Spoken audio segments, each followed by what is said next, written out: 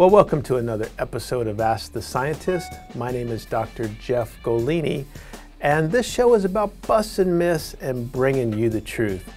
And actually, this show is now becoming a global show because I'm getting questions from all over the world. And keep them coming because I love answering your questions. So, my buddy Daniel from Spain, this came in through Facebook, and Daniel writes, he's got two questions here. I've watched your Ask the Scientist videos on YouTube, and you always mention giving samples. How can I get some? The second question is, I'm on a high protein, medium fat, medium carb diet, including lots of veggies, some berries, oats, chickpeas, macadamia nuts, avocado, fish oil, tofu, lean fish, and meat, and finally 4 eggs. Is this too many eggs each day? Are eggs bad for my cholesterol? Well, first of all, Daniel, thanks for your question, all the way from Spain. And encourage your friends out there to also watch Dr. Jeff.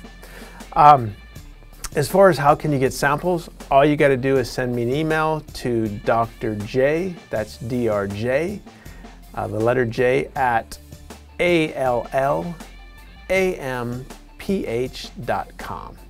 And just ask me for some samples, and make sure you send me your address. And if you're outside of USA, I also need your phone number. So anyhow, that's how you can get free samples from me. They do call me the Supplement Santa, because I do like to send out nice packages.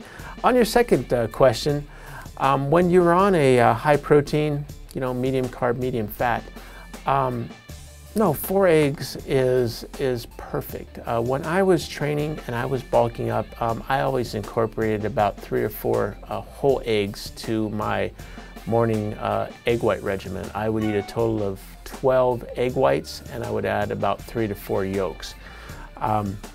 Now, that's a very small amount of cholesterol and fat, especially if you're training hard and you again are trying to gain some good muscle mass. So again, don't be worried about the cholesterol from those eggs unless you are tested and you have high cholesterol.